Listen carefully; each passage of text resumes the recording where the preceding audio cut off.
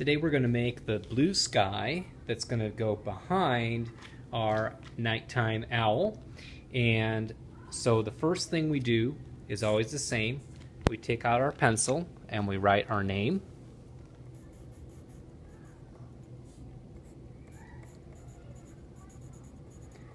And then you're going to turn the paper over and you're going to use this flat brush, and it covers a real wide area. And what we're going to do is we're going to do some color mixing right on the paper. If we go along the top with the darker color, and we'll add white as we go, and it'll get lighter as we go down. If you look at the sky, oftentimes it's darker near the top and lighter near the horizon. So we're going to start with dipping the tip of our paintbrush. You're going to put blue along the top. It's okay if you get a little bit on the paper. I'm going to go up to the edge, and then you want to paint a little bit further down, and then you can dip in the white. You don't even have to wipe your brush off.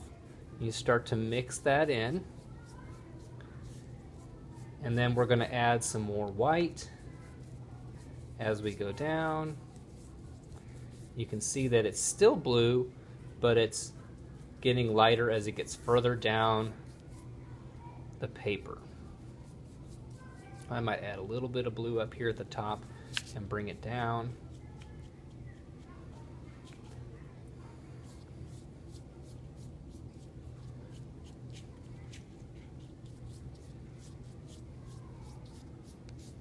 And we're going to get this whole thing covered.